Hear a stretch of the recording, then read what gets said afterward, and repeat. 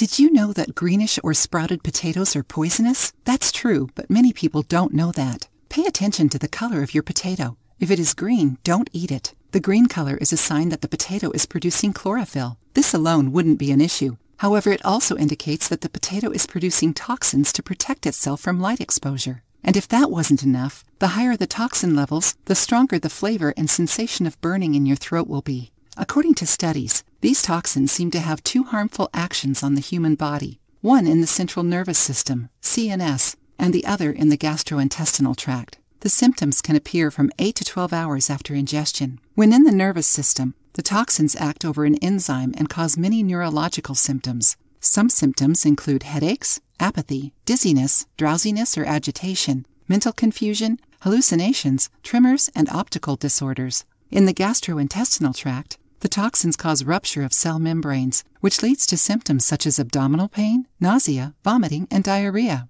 To avoid this, you have to be careful when buying potatoes. Pay attention while choosing in the supermarket, and never get withered, green, or sprouted potatoes. In addition to this, be careful when storing potatoes at home to avoid increasing toxin production. Since potatoes grow under the earth, they don't like bright places. So keep your potatoes away from the sun or light. Store them in a dark, dry, cool place, but not too cold. Avoid the refrigerator, as the low temperature also increases toxin production.